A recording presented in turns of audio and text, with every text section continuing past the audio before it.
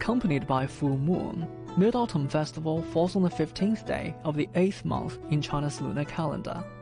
The term Mid-Autumn or Zhongqiu first appeared as an inscription on oracle bones 3,000 years ago. Widespread celebrations began in the 8th century, both in the imperial court and among common farmers. Over the centuries, people have developed various customs, from worshipping the moon to eating mooncakes, as well as lighting up lanterns and drinking sweet osmanthus wine with wishes for good harvest and a happy life.